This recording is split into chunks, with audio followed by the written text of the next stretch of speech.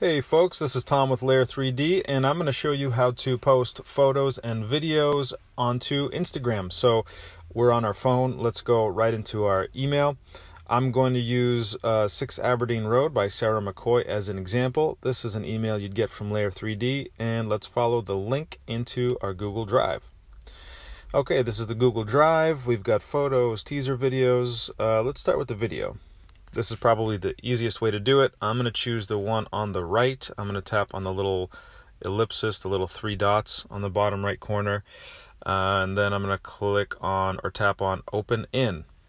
We're preparing to export, and now we have a series of apps that we can actually share it to. We're going to be on Instagram, so let's tap on Instagram. And then we'll write a little caption. New listing by Sarah McCoy. Okay, and I'm ready to share.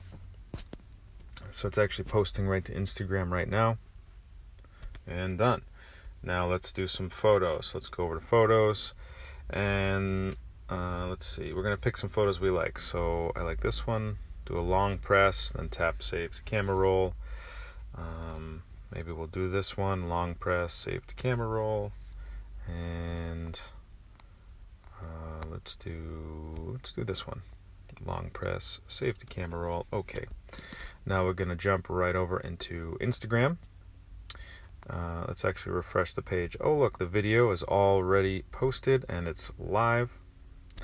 In the bottom center, we're going to hit the plus icon, and then we're going to, let's do the stack layout here. We're going to do 1, 2, 3, and next. No need to add any filters. And let's write a little caption.